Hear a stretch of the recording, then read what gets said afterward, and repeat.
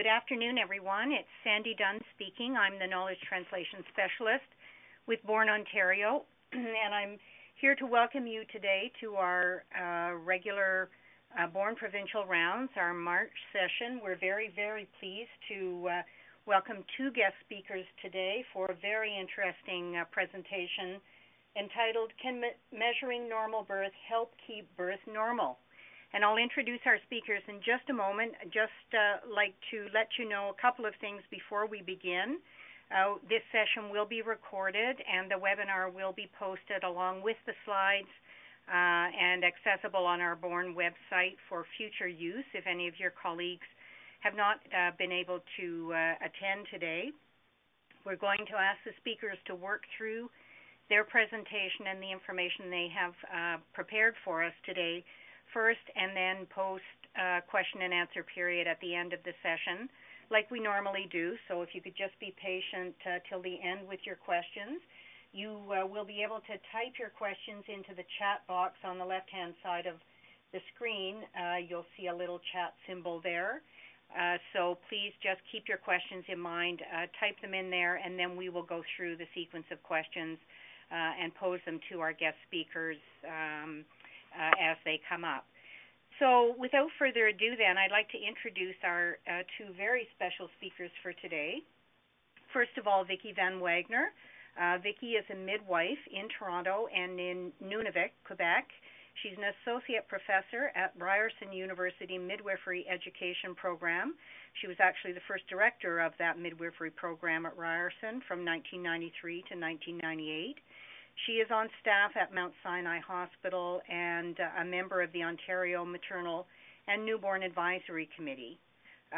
She was the co-chair of Ontario Maternity Care Expert Panel appointed by the Ontario Women's Health Council to advise the Ontario Ministry of Health on maternity care policy from 2004 to 2006. And her research interests include evidence-based practice, and normal birth, and Northern and Aboriginal midwifery and clinical education. And Vicki has been a advocate and a real expert involved in helping Born work with establishment of the midwifery data and midwifery reports. Our second speaker is another colleague who has actually participated in Born Provincial Rounds before. Liz Darling co-presented last fall a session on the birth centers, and she's back with us this session. She, if you will remember, any of those of you who were on the line, Liz has been a registered midwife since 1997 and currently practices in Ottawa. She's an assistant professor in the midwifery education program at Laurentian University. She has a master's degree in health research methodology from McMaster University, and she's currently a doctoral candidate in population health at the University of Ottawa. Liz was actively involved in the creation of Born Ontario and continues to play an ongoing role in Born's research and quality improvement endeavors through committee work. She's also been involved with perinatal data collection at the national level, and she's currently a member of the Canadian Perinatal Surveillance Systems Expert Advisory Committee. So without further ado then, I'll hand over the session to Vicki and Liz, and we welcome their presentation on Does Defining Measuring Normal Birth Keep Birth Normal? Vicki and Liz, over to you. Thank you so much. Do you want to say hi, Liz? Sure, I just had to unmute my line. Liz. Hi. Can you hear me? You sound good. Okay, great. I'll start, and I'm going to first talk a bit about the kind of hows and whys of defining normal birth, and then Liz is going to talk more in relation to what we're trying to do with Born and midwifery data in terms of defining and measuring normal birth. What I hope to accomplish today is to acquaint you with the many different kinds of normal birth statements that exist.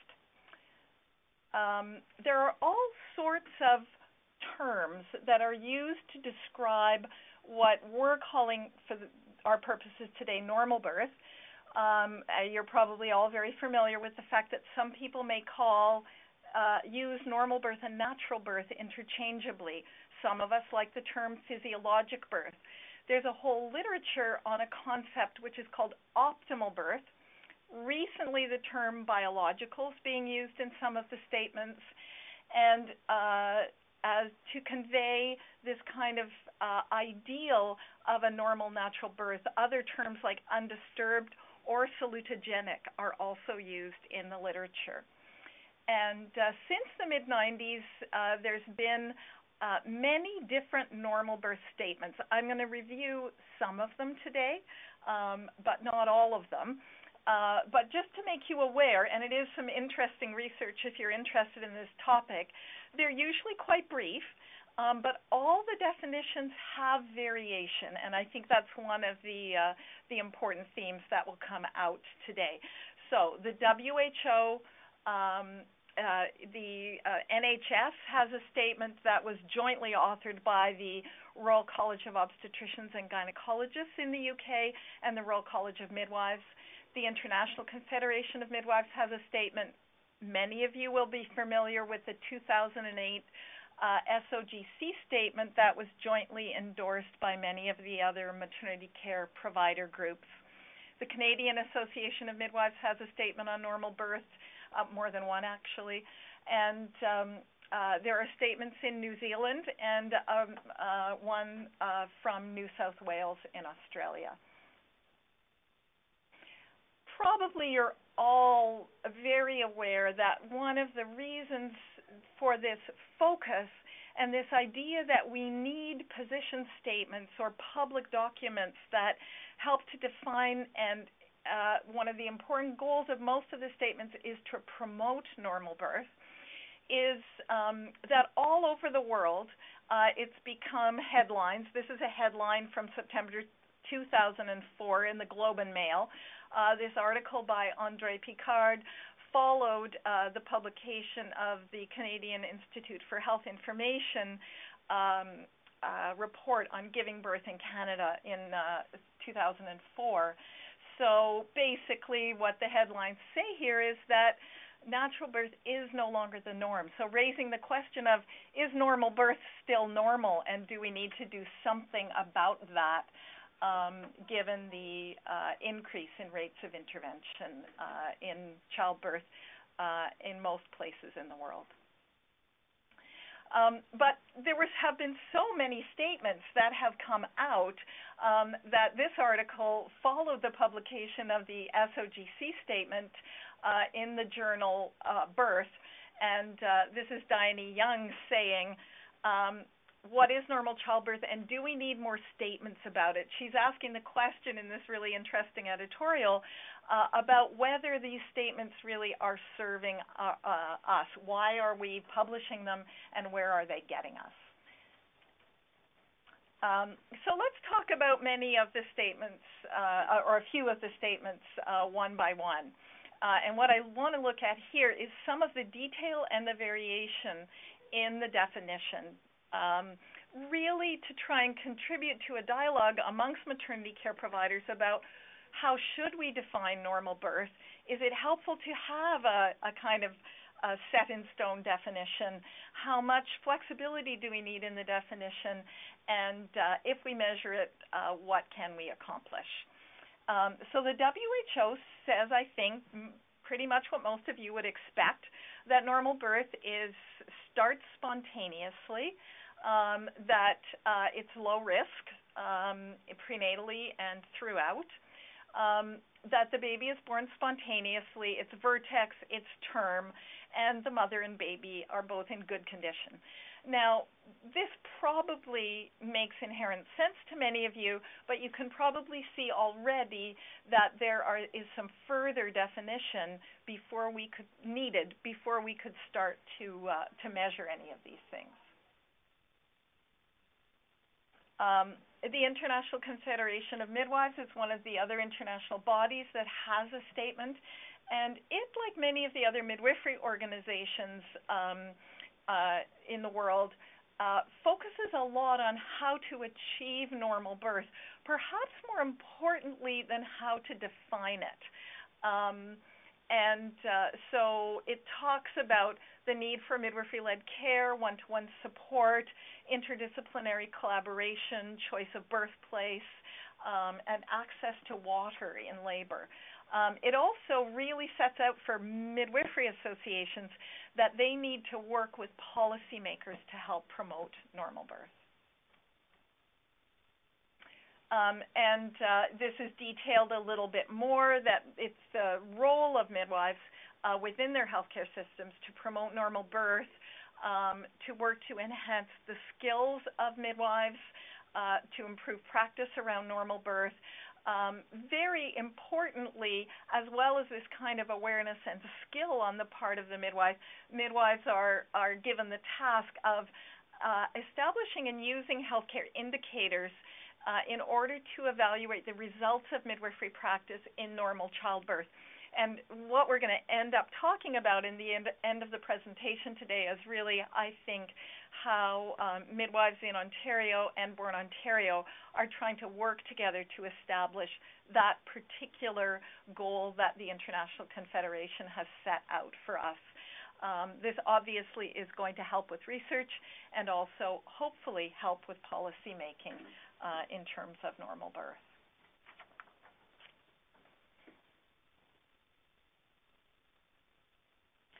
This is the front cover of the Royal College of Midwives, Royal College of Obstetricians and Gynecologists in the UK. They had a working party which also very importantly included maternity care consumers from the long-term activist organization, the National Childbirth Trust. And I think you see some of the important components in the picture about normal birth.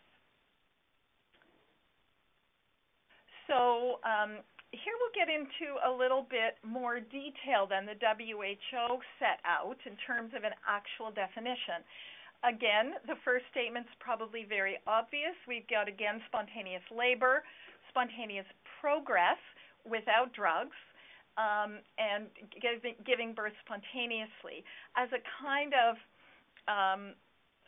first category of the definition. But the British definition also says it's okay if there's augmentation of labor, ARM, some pain relief in labor, but does not include epidural. It does include EFM, interestingly, as we'll see in contrast to some other statements, active management of the third stage of labor, and also the fact that there may be some antenatal birth or postpartum complications. So beginning to question this concept of, for a normal birth, does everything have to be low risk, or can you have a normal birth in the midst of some other kind of complications?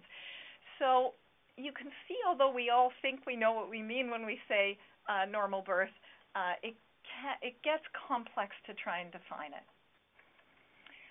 This is what is not included in the British definition, so not induction by any means, not an epidural, or general or spinal, not an instrumental delivery or a cesarean section, and not an episiotomy. There was debate, and it's interesting to read about this debate in Britain. There was debate about the fact that some of the members of the Working Party wanted to tighten up the definition to exclude things like augmentation, the use of opioids, the use of artificial rupture of the membranes, or managed third stage. But in part, this was dependent on being able to collect the statistics. And we have those same kind of challenges of only being able to measure what we're collecting. And we'll talk a little bit more about that at the end in terms of some of the things we're trying to do with the Born database. And they do propose that a tighter definition could lead to the establishment of a separate definition from what we may call normal. And it's interesting, it evokes the meaning of normal less as physiologic, but the word normal perhaps as common, with a separate definition more focused on the physiologic or natural birth. So it raises the question of whether having more than one category of normal birth is a good approach to take. And this is a policy that I hope most of you are familiar with. If not, it's certainly a very interesting read. And that's the Joint Policy Statement on Normal Childbirth. And this was reviewed and approved by A1 Canada, by the Canadian Association of Midwives, and the College of Family Physicians of Canada, as well as the Society of Rural Physicians. This has not been without debate. As in the UK, there was a lot of debate both during and following the publication of this statement. The SOGC statement has similarities, but also some important differences from the ones we've looked at so far. Again, we have spontaneous onset of labor. The idea of being low risk at the beginning of labor and throughout the labor. Again, vertex, term. What is introduced in the SOGC statement that's new is the idea that skin to skin between mother and baby and breastfeeding in the first hour after the birth is a part of normal birth. They do go on to say, although it's low risk kind of at the onset of labor and during, that postpartum complications and even newborn complications don't exclude us from calling it a normal birth in this way of defining it, and that evidence-based intervention is appropriate. And so then they go on to define a little bit more about what evidence-based interventions could be included in a normal birth under the joint definition. So it does include augmentation of labor. It includes ARM as long as that's not to induce the labor.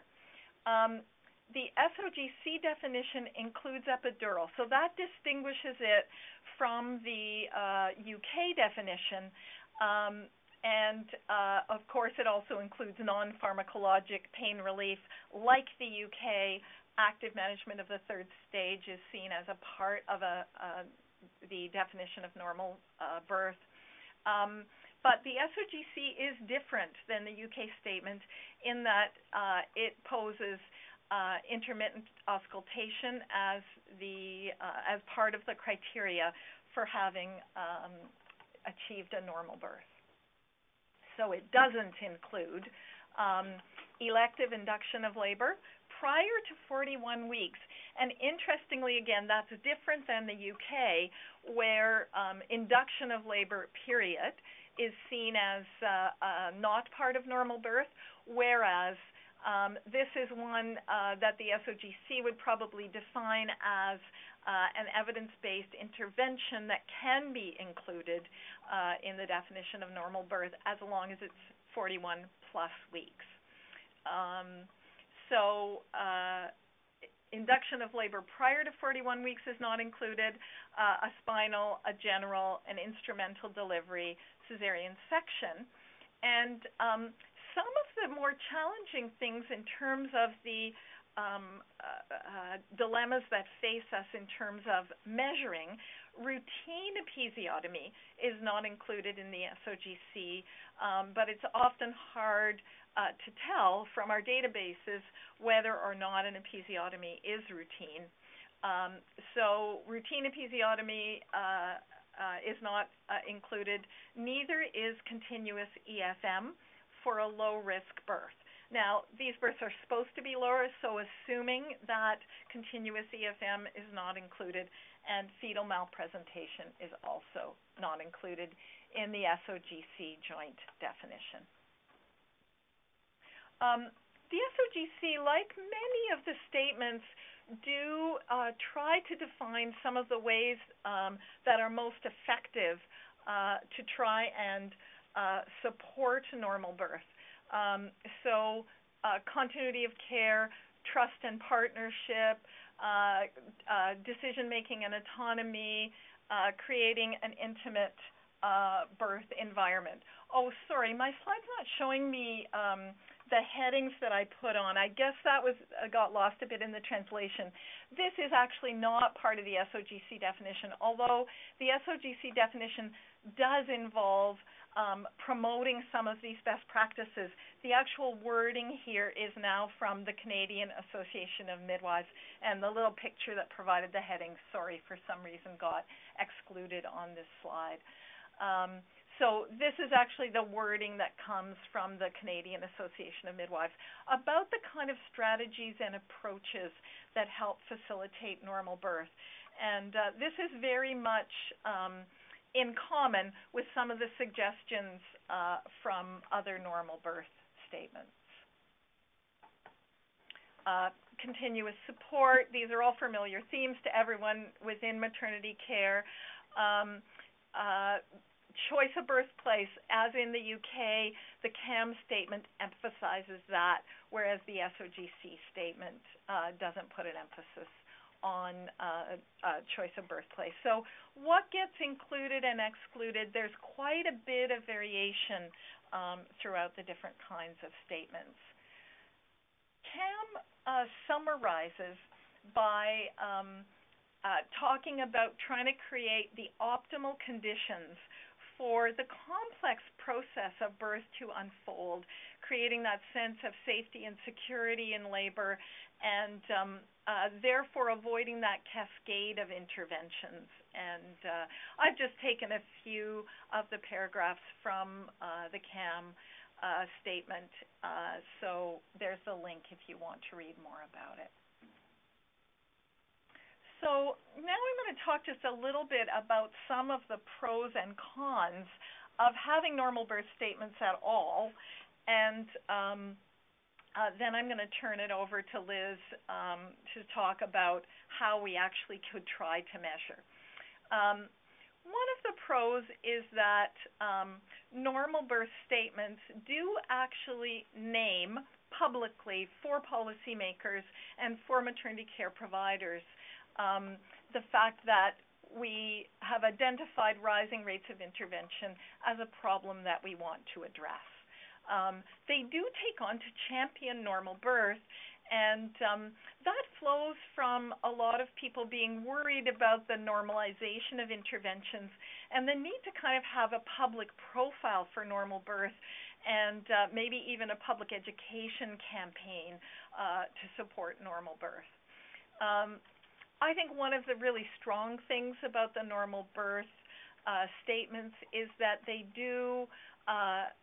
demonstrate and they role model interprofessional collaboration when you have the different organizations, all the different maternity care provider groups working together to try and figure out these sometimes contentious issues about what should be included and what shouldn't be included. And they do call for everyone to work together to educate the public to have more confidence in normal birth. And this probably really got more intense after the big debate about cesarean section on demand, and it appearing at least in pop culture and celebrity culture that the idea of having a cesarean section without a medical indication might be becoming fashionable. I think a lot of the research really showed that that is not really very evidence-based, and that the number of women who ask for that is really quite small. However, I think it pushed us all to think about the fact that that conversation was even happening, and that we really needed to help women feel confident in the process of birth. This interprofessional collaboration also really has pushed to try and ask maternity care providers to think about, and I'd really be interested to hear if in any of the hospitals or centers that you're working in, whether there's any move towards working on interdisciplinary policies to promote normal birth. There's a very, very new initiative at the hospital where I work to try and take a look at that. And it's very interesting to see that the normal birth statements really do try to use evidence-based practices that support normal birth. But as you can see, that's a bit uneven and sometimes contradictory. So are we including EFM in low-risk births as the UK does in a normal birth? Well, someone certainly can have a spontaneous vaginal delivery while EFM is applied, but if the evidence says you don't need EFM in a normal birth, should we include that or not? That's where some of those contradictions come in.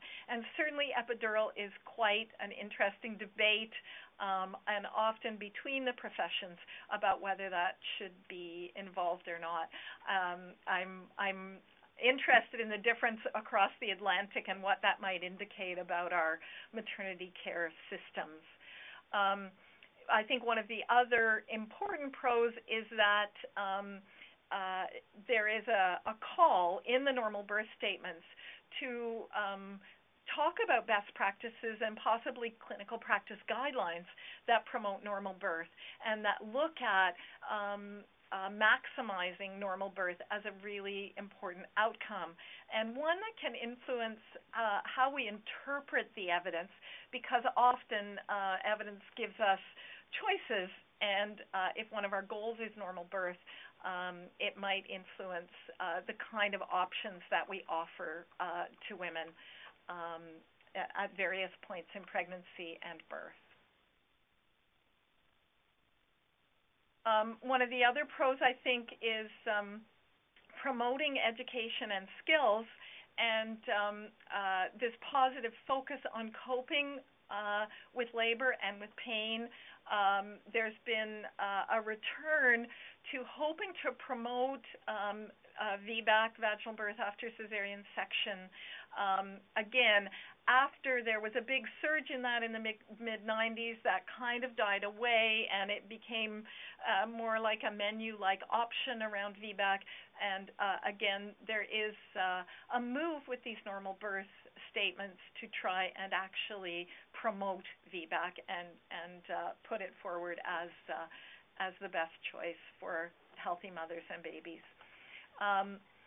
And the other thing the normal birth statements do is they really ask care providers to help women to be informed and also bring back this idea of encouraging and supporting women to experience a natural birth, a normal birth, and to understand the risks of unnecessary intervention. Again, a move away from a kind of neutral number of options and actually promoting and encouraging normal birth as a positive. And inevitably, especially in interprofessional forums, sometimes this bullet point leads us to a discussion of whether or not, if we really encourage and support normal birth, whether or not there is the possibility that we are creating more disappointment or even guilt among women who are not able to achieve a normal birth. And so that's something we could certainly talk about if people want to include that in our time for questions. Okay, but there's a few problems, and I'm going to finish up soon and hand over to Liz. But just to say before I end, there are a lot of questions about the normal birth statements, about trying to define and measure normal birth. Because of this lack of consensus and the problems with measurement, it really may limit the utility of anything but a kind of philosophical promotion of normal birth. And so there's certainly some challenges we have to work through in order to make the measurement and definition of normal birth as meaningful as possible. There's this question about what are we promoting normal as what's common, and that can lead to something like epidural being included, or normal as natural. And are we talking about normal labor and birth, or just a normal birth, i.e. normal delivery? And the SOGC statement does define these things quite differently. They talk about normal labor, they talk about normal delivery, and they talk about natural as a subcategory of normal birth. And these are questions that obviously have to be answered. I think we all think that you can have a normal labor after a complicated pregnancy, and you can have a normal birth even after a complicated labor. And I certainly many times as a midwife have said, hooray, you had a normal birth, especially after a complicated labor. So do we want to include that or don't we? One of the concerns that's come up in some of the literature about defining normal birth is if we define it broadly, which there are definitely some arguments in favor of, could we do harm by normalizing interventions by labeling them as a normal birth? We know that interventions can undermine physiologic labor and lead to abnormalities. So in that sense, we don't want to normalize intervention, and the normal birth statements in some ways would seem to be geared at avoiding the overuse of intervention. However, we all also know that interventions can prevent or correct abnormalities and help preserve normal, bring birth back to normal, and certainly we want to promote and celebrate that judicious use of intervention and not necessarily exclude it from a definition of normal birth. As midwives, we would normally define normal labor and birth as a birth without pharmacologic pain relief or augmentation and electronic fetal monitoring. And yet, as I just said, we will often define normalcy in individual and flexible ways in order to maximize every woman's sense of the normality that can be involved in even the most complicated birth.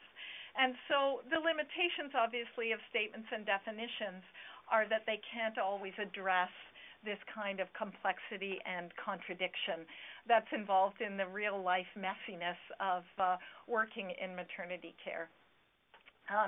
Just before I end my part of the presentation, I just wanted to share with you a couple of tools that we use in teaching in the midwifery program in terms of how we describe the different relationships that care providers can be involved in as they promote normal birth.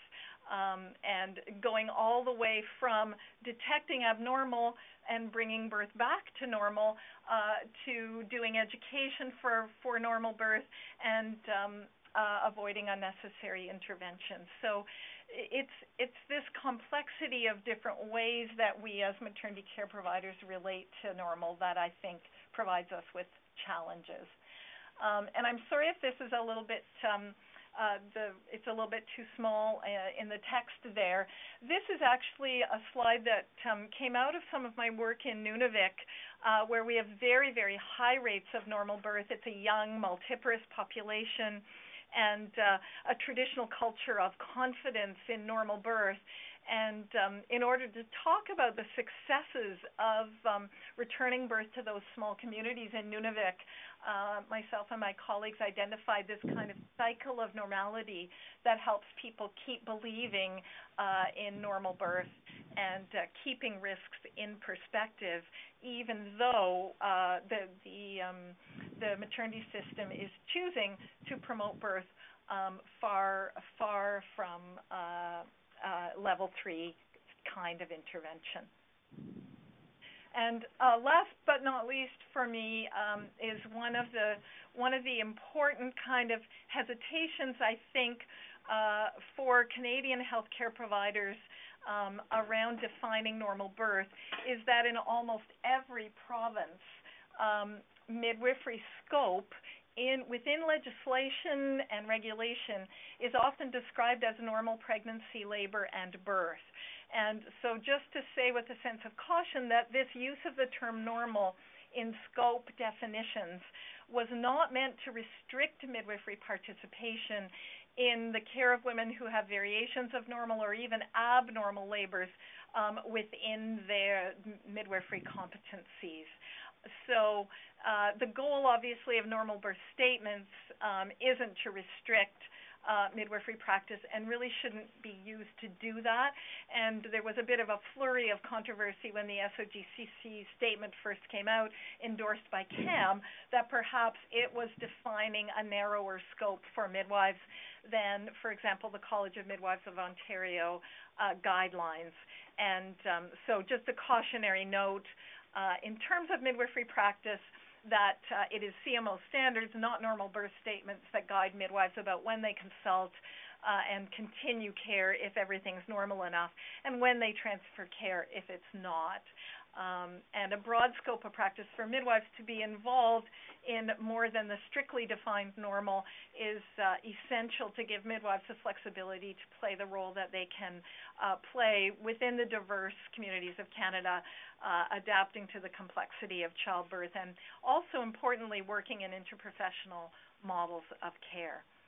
And that's the end of my slides, and I think there's plenty of time. Liz, are you okay to take over? Yep, that's great. Can people hear me okay? Yeah, I can hear you loud and clear. Great. Sounds good, Liz. So what I want to talk about with you next is the really exciting opportunity that we've had to take some of these ideas that Vicki's been reflecting on for the first part of our presentation and actually try and move forward with the recommendation that midwives need to be actually monitoring and evaluating how well we're doing against some of the definitions of normal birth. And what I'm going to talk about is work that Vicki and I and other members of the midwifery community in Ontario have done in providing some recommendations to BORN around how BORN might be able to enhance and improve the reports that were previously available to midwives through the old MOR or Midwifery Outcome Report system, and look at providing new standard reports that any midwife will be able to access to look at her own outcomes or the outcomes of her whole practice group and the outcomes of the province. And as we've heard, there really is a lot of variation in people's ideas about normal birth, and we really don't have a single consensus around what the definition of normal birth should be. And so when we were talking about the idea of normal birth potentially being something new that we could offer as a thing that we could measure and midwives could have access to reports on, we really felt that it would be important not to just pick one definition and use it. As Vicki mentioned, there are elements of the normal birth definition that was defined in the SOGC joint statement that maybe might not match well with the ideas that many midwives might have about what would be a normal birth. And so what we did was try and figure out a pretty pragmatic approach where we could look at normal birth based on the SOGC statement, since that is a national statement that all care providers are aware of in Canada, and then maybe look at some more tightly defined criteria that might align a little bit more closely with some of the ideas that midwives might have about what interventions might be included or excluded in a definition of normal birth. And we ended up coming up with three categories. So the first one is based on the SOGC statement, and then what we called the other two are normal birth with minimal intervention and normal birth with no intervention. And I'm just going to move on to the next slides here and talk a little bit in more detail about what actually ended up getting included in those.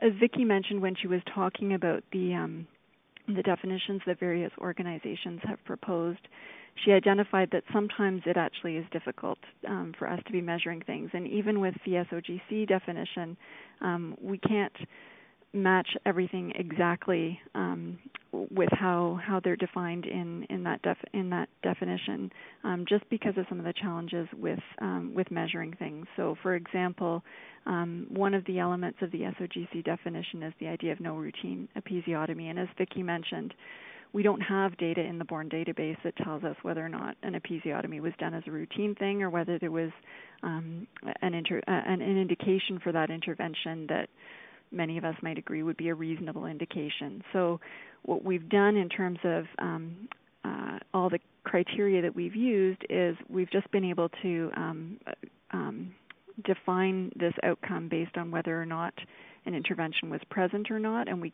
don't have the ability to look at the reasons for why they were done. The other one also with the SOGC definition that's a little bit vague is the idea of no EFM in low-risk pregnancies or a low-risk labor. And we can imagine situations where somebody's had a completely normal low-risk pregnancy, and for example, perhaps there's meconium in the fluid during the labor, and EFM is used, the fetal heart rate remains normal, and everything else about the birth would meet the definitions of normal birth.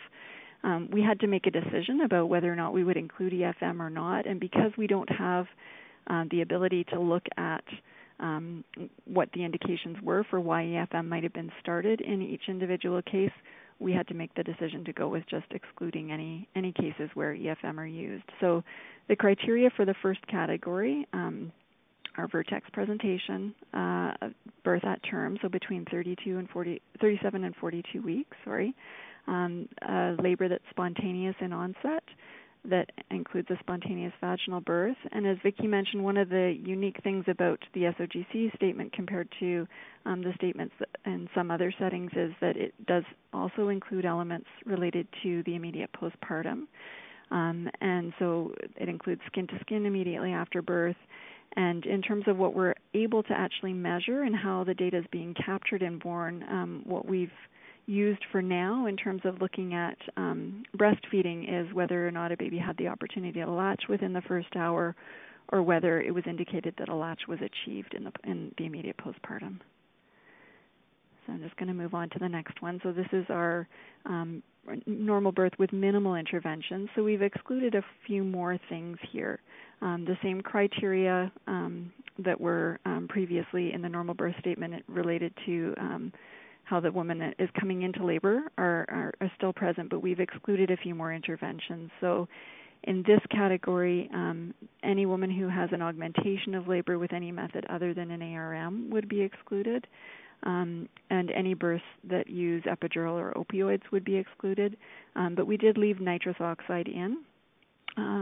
And that, some of these decisions in many ways are just subjective. I think there's variation between, individual practitioners around how they might rank interventions as which ones are more interventive than others. Part of our rationale for this was that nitrous is something that actually is available for midwives to use in out-of-hospital settings. So that's one difference in terms of access to that intervention. It might be seen a little bit more commonly, or it definitely would be more likely to happen in an out-of-hospital birth than forms of pain relief like epidurals and opioids, which aren't used. And then moving on to our final category, this is normal birth with no intervention. So the things that are further excluded here are any kind of augmentation. So any labor that includes ARM would be excluded, and we also excluded nitrous in this category too. So this next slide is fresh, hot off the presses. This is an example of what the born reports will actually look like, and we do have I think both Dana and Vivian on the line with us today, and they've both been doing a lot of the work at Born and actually creating the reports that we had, suggested. And so this report will hopefully be available for midwives to be accessing quite soon. It's just in the very final stages of testing. What you see here is sort of a cleaned up version of it. When you actually get a report, there is more information that is presented below the table that gives you details around who's included in the definition. So it tells you a little bit about what the numerator and denominator is for these measurements.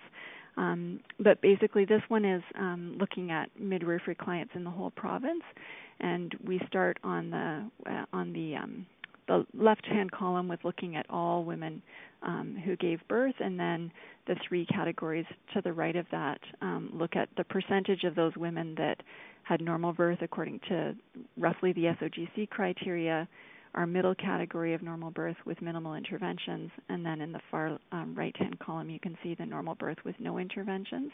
And if you look across, you can see that the proportion of women experiencing normal birth according to those different criteria does decrease, as one might expect, as you move across to less and less intervention. This table also allows you to compare what the outcomes were based on the planned place of birth and the actual place of birth. So not surprisingly, again, you can see that the rates of normal birth are higher for women who plan home birth and also for women who actually end up with a home birth. The reports will also be available broken down by parity. So this next slide is just showing you the same table, but restricted just to primiparous women. And I think this will be interesting for midwives to be able to look at as well and to make comparisons between primiparous and multiparous women. And I'll move on to the next slide here, which is just the slide for multiparous women. And so again, we see very high rates of normal birth for multiparous women across all settings, and again, sort of as we get more restrictive in our definitions, there are a smaller portion of women who meet the criteria of the definitions that we've proposed. So we can move back to those slides later on if people have specific questions about them. But just in terms of wrapping up, I think we would really like to have the opportunity to hear input and questions from people about what we've presented, particularly around our proposals for how we might go about measuring normal birth. And these reports will be available for people to start using fairly soon. The question that we posed in this presentation was whether or not defining and measuring normal birth will help to keep birth normal and to promote birth to be normal. And so I think we're really interested. We don't have the answer to that question yet, but these reports will provide us with the opportunity to be examining that question and to be looking at what value midwives find in actually measuring and looking at their own outcomes. I think the other exciting opportunity that's available with these measurements is that all of the variables that we're using are variables that are being collected for all the births in the province. So although this report is initially being rolled out as a standard report that midwives will be able to access, it will be quite easy for in the future for that to be adapted so that hospitals can be looking at the same kinds of measurements and looking at their outcomes at a hospital level. And it also will be possible for us to be looking at comparisons across provider groups and that kind of thing. So I think that's everything we have. So I will stop there, and people are welcome to type in their questions if you have any questions or comments. And as I said, Vicki and I are here, but also Dana and Vivian are around as well. So if people have specific questions related more to the details at the born end of things, they're available to answer those kinds of questions too. Thanks so much, Liz and Vicki. What a wonderful presentation. Very, very informative. Certainly from my perspective, for sure, and I'm sure for all of the listeners on the line. So, I've just checked. We don't have any questions just yet, but I'll just remind the audience to please type your question into the chat box, the lower left-hand corner of your screen, and we'll scroll through the questions posed for Liz or Vicki, or as Liz said, Dana or Vivi with respect to the Born report. Just while we wait, I actually do have a question, so maybe I'll start the ball rolling. I'm just wondering, you spoke a lot about the different professional groups and the definitions devised with respect to normal birth, but I'm wondering what consumers perceive normal birth to be and how that was taken into consideration with respect to the reports that have been developed and your decisions around following the three types of definitions, the SOGC definition, normal birth with minimal intervention, normal birth with no intervention. Do you have a sense of how consumers perceive themselves to have had a normal birth, given a variety of different fairly minimal interventions that sometimes are excluded in some of these definitions. Do you have any thoughts about that, or? That's a great question. I only know a little bit about this from the literature. It's not well discussed in the literature that I've read in any case. But in the discussion around the British document, I had that one slide that did say that there was a little bit of dissent from that more broad definition and the desire for a more narrow definition. And that came in part from people involved in the National Childbirth Trust who were trying to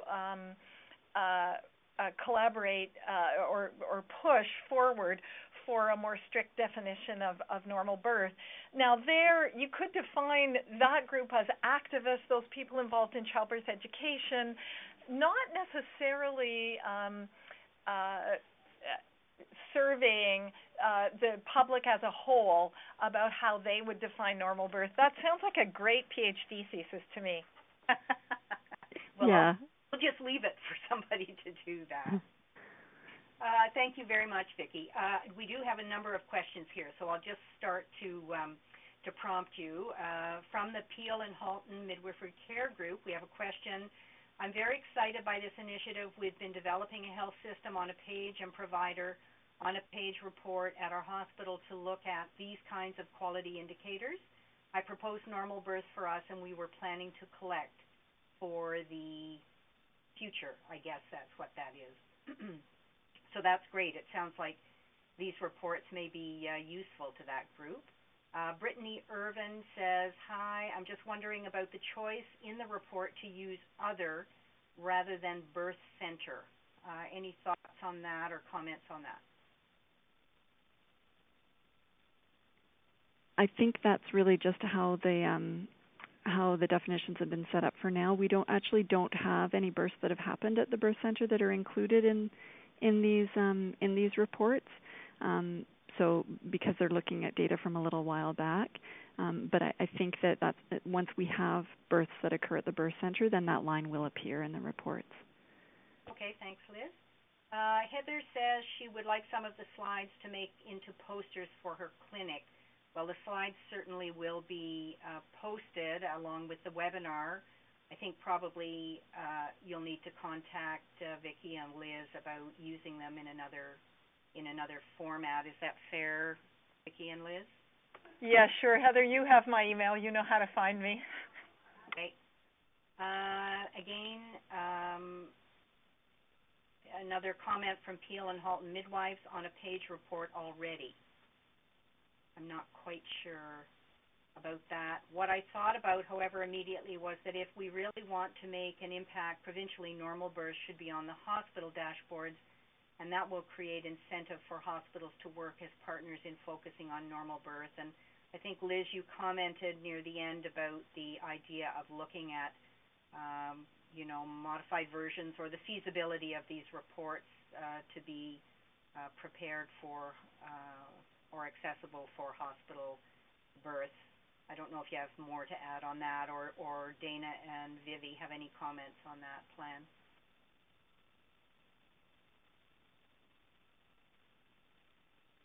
Yeah, I think probably it's my understanding is they won't be available immediately, and in some ways we can pilot the reports with midwives and get feedback and figure out whether there are changes that might be made. But I think that it is something that will be fairly straightforward once these reports are up and working to make available for other settings. Yeah, I see Dana has just said that she's muted. She's waiting to be unmuted. So sorry to put you on the spot, Dana. I'll just make a comment about the Born dashboard just a sec before you go. There is certainly a review process to look at the feasibility of adding key performance indicators to the maternal newborn dashboard. And in fact, in the future, this may be a topic or an indicator that is brought forward. But at this point, it is part of this. So I think launching the report will be the beginning process to look at the use and value. Go ahead, Dana, is that you? Yes, hello everybody. I just wanted to add on rolling these out to hospital users. We would just need to sit down and look at which categories work, which don't, rather than looking at place of birth. I think it would be very interesting to look at provider attending at birth. So it certainly is on the list for the future, and I'm sure people will be hearing for us as we develop those. So it's great to hear that there's interest. And also, I wanted to speak to Heather's desire to hang these up. They, as we said, we're in the final moments of testing, and they should be rolled out soon, which means you'll be able to run them when you're logged in Born on your own data. And so you'll actually be able to print and post your own data in your clinic if you'd like to. Thanks, Dana. Maria asked, how do you address attribution of care when there is interdisciplinary collaboration for management of high-risk women who need normal birth definition? I could speak to that right now for the current reports. I don't know if Liz or Vicki would prefer to answer. Who needs the normal birth definition? That's sorry. Yeah, so, I think that right now we're looking at we're just looking at births that are that were cared for by midwives. So if somebody was began labor under the care of the midwife, then they're included in the report.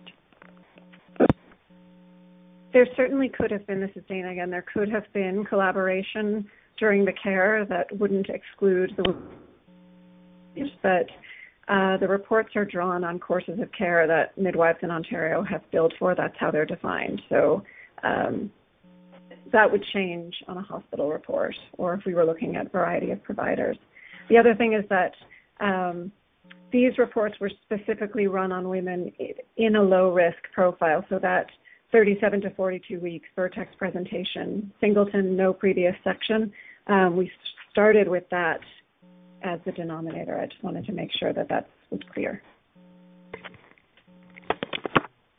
There's another comment from Peel and Halton. The reality is that with multiple demands and limited resources, hospitals tend to focus on things that there is pressure to adhere to, the dashboard items, provincial Q, quality-based practice initiatives. Would be great to have normal birth as one of those. Yes, or that would be interesting. Certainly from the Born dashboard perspective, it is brought to our provincial subcommittee for discussion in the future, along with other best practice indicators. And Sprague, just a note back to Brittany that birth centers won't immediately show up on these reports as they still are a demonstration system, not yet fully integrated into the Born information system. That perhaps explains that.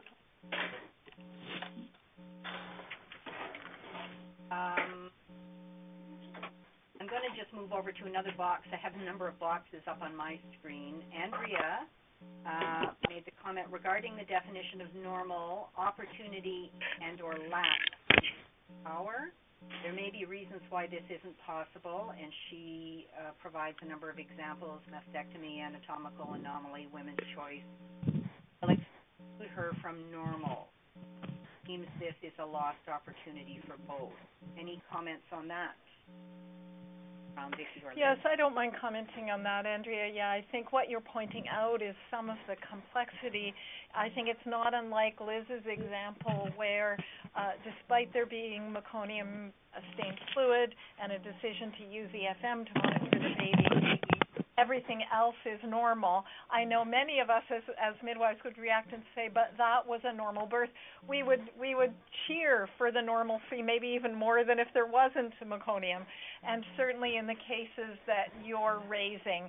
And within Born, we do have a little bit of a definition around people who aren't breastfeeding, and maybe that could be looked at to not to exclude people for whom breastfeeding is not an option. for example. These are the kind of details that really do need to get worked out, and it's one of the reasons I think it's great that we can try this out as midwives and see what works and why, and then maybe share our insights with the rest of the maternity care community. Thank you, Vicki.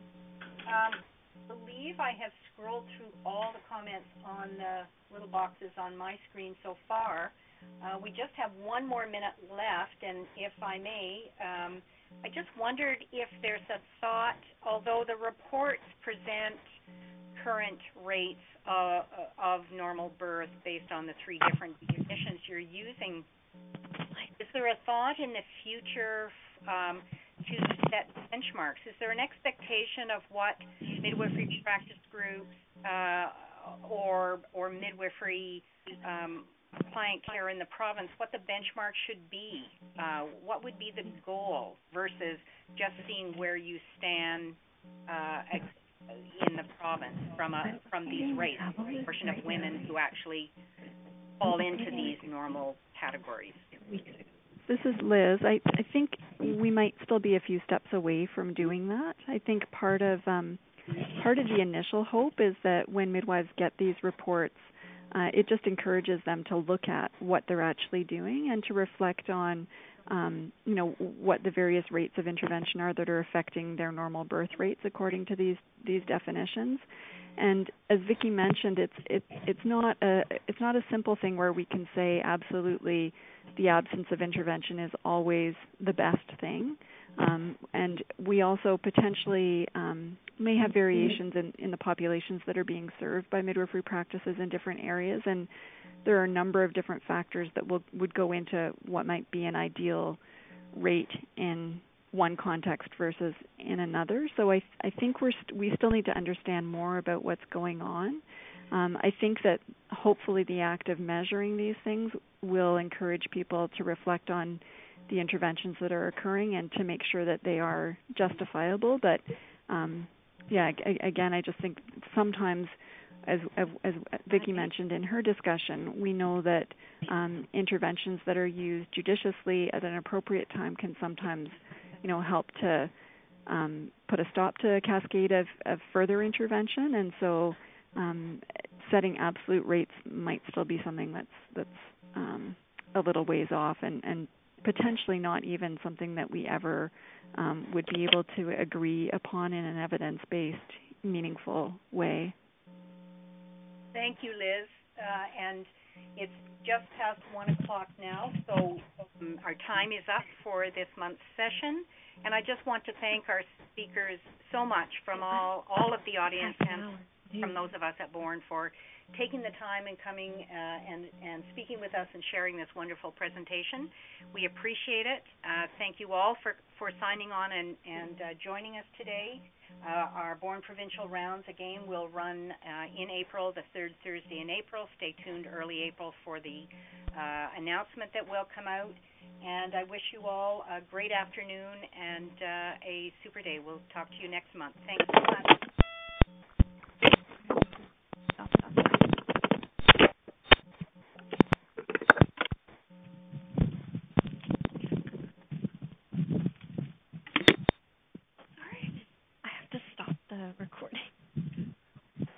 Thanks, everybody.